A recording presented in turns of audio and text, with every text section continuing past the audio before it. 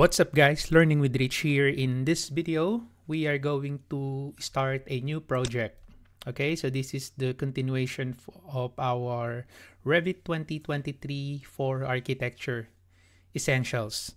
Okay, so let's create a new project. So you just need to select new from your home view, or you can press Ctrl N on your keyboard. Okay, so just click that one, and then we will be using a template here. So the template that we will be using is, since we are doing architectural, I'm going to use architectural template.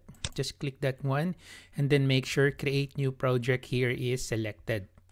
Then after that, just select OK, and that's it. So you are now off to start to create your project.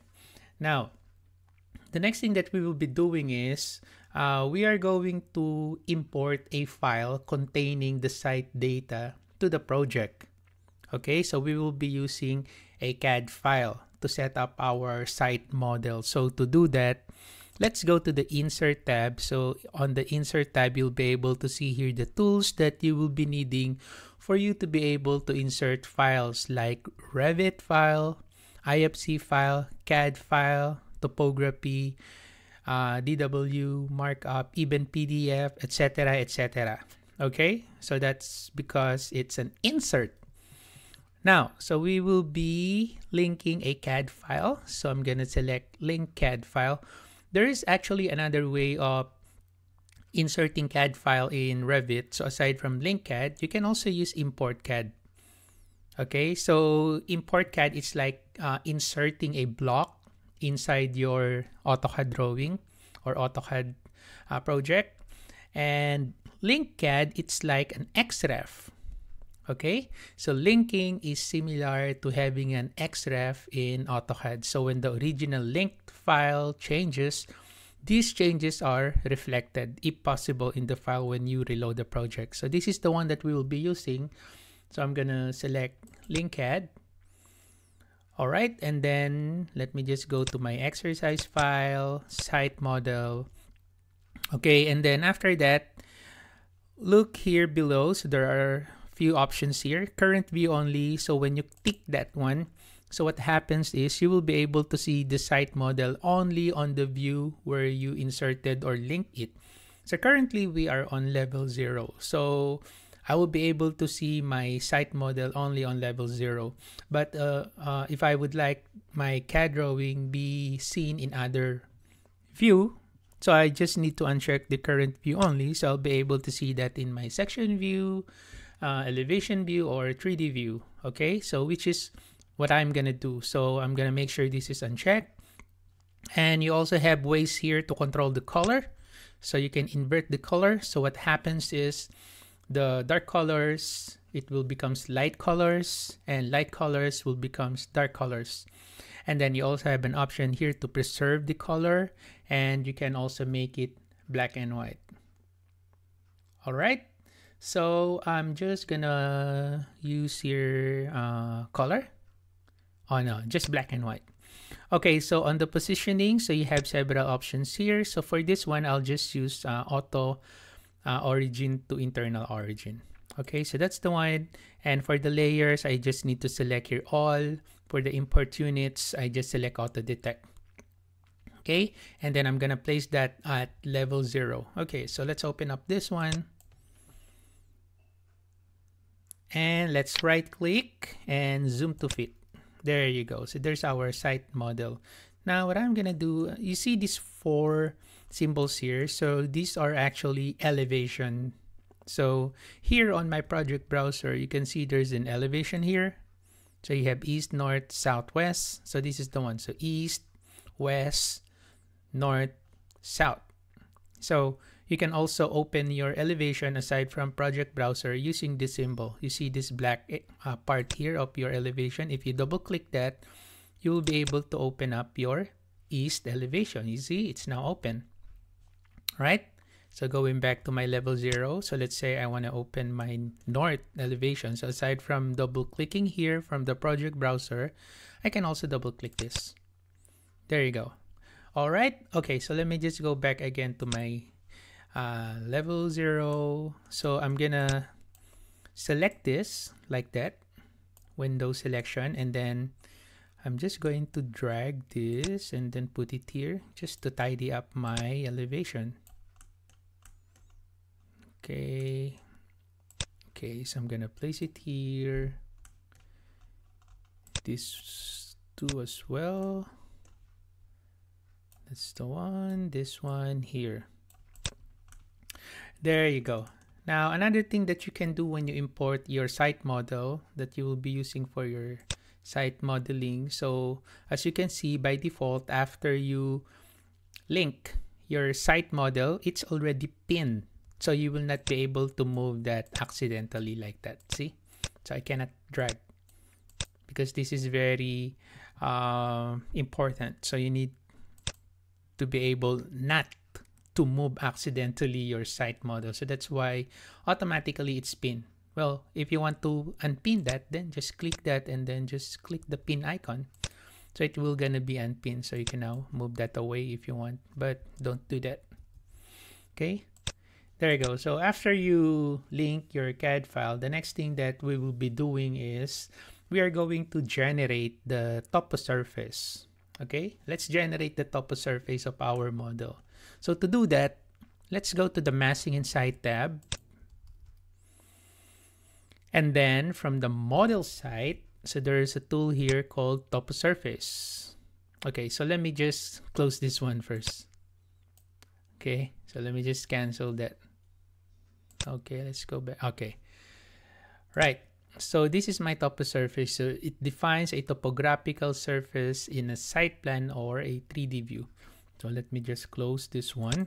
So I'm going to select the topo surface and then I'll be able to see this warning here. So it says topographic elements are not visible in your current view. So in this view right now, the topography is hidden. So what I'm gonna do is I'm gonna cancel this one first.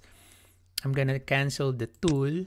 I'm gonna open the visibility graphic overrides. So the visibility graphic overrides, it controls the visibility of your current view, okay, on our level 0. So to open that, all you have to do is to type VV, Victor, or from the properties, you can select this one, visibility graphics override. Just click edit and it will open up the visibility graphic overrides for your current view. In our case, level 0.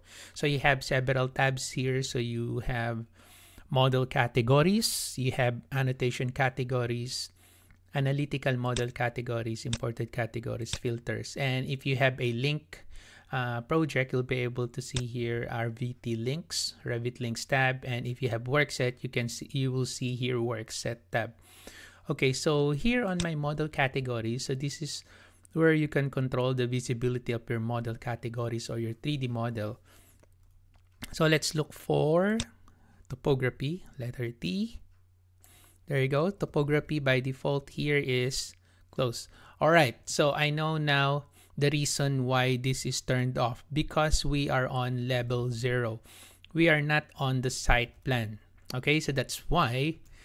Okay, so let us not check this one because we really need to turn off the topography when we are working on our floor plan, level 0 or level 1.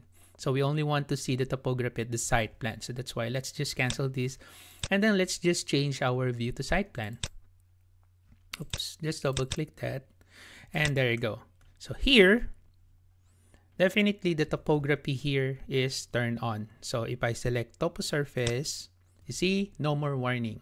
Because if I'm gonna check the visibility graphic overrides, so it's turned on because we are on the site plan. So remember that. So when you are if you are on the site plan, topography is turned on. If you are on the floor plan, by default, the topography is turned off. Okay, which is really what it should be. All right, now here on the site plan, let's create our topo surface. Let's click topo surface. And here, instead of placing a point, I'm going to create from import tool. Okay, because we have imported our CAD file, I'm going to use that one. So I'm going to select this and then let's select import instance. And then let's click our import. Okay, so here you'll be able to see the layers that is in your AutoCAD drawing. So we just need to select here the layers that we needed for the topography. Now I'm gonna select here check none. I don't need all of that. I only need this one, C Topo Major. Okay, so that's the layer that I like. So I just need to select here OK, and there you go. And then I'll just select here finish surface, and there you have it. So you now have your topography. So if I go to the 3D view, there you go. Okay, so there's our CAD drawing, and then there's our topography. Okay, all right. So if ever you are not going to use your CAD link, so you can just hide that, or you can just unload it.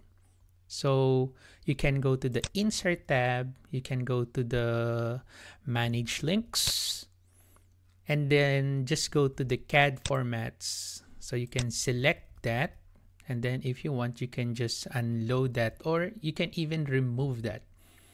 If ever you're not going to use that anymore, or it's already the final model, it will not change, or the final site model, it will not change, then no need for you to put it in your project, just remove it. Okay, but if you're not sure, just leave it there.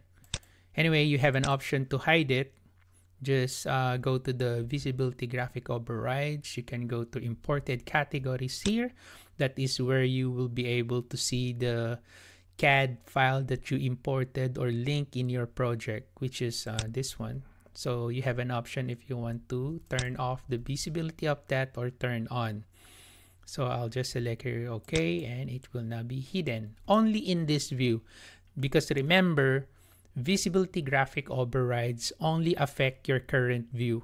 Okay, your current view. So if you go to other view, the topography that we have here is still there. Like when you go to the site plan, the topography is still there. This one, right?